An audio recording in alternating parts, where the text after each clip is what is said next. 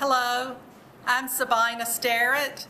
I have the March solo show at the Art League. The name of it is State of Emergency, and it is done with mostly recycled plastic bags and plastic products.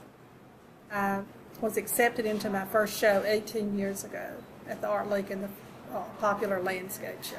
So it has been very important in my career and my growth.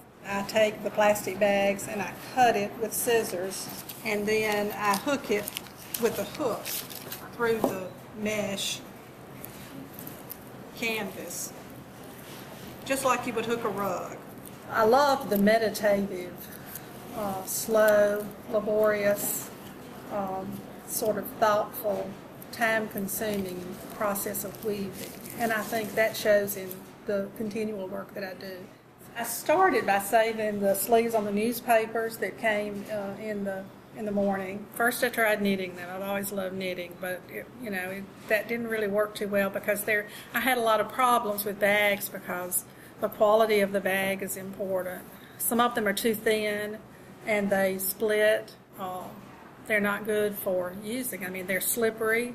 They have a lot of static electricity. The jurors wanted large work. They wanted menacing work. They wanted something that was sort of suffocation.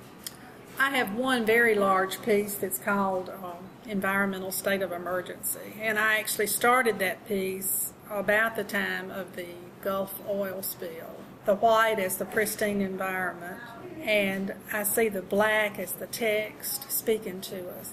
And I see the red, I have one red piece and a lot of red in the other pieces as an exclamation point of what the environment is telling us.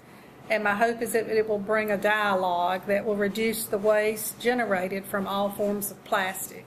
In my opinion, that's really the transforming power of art.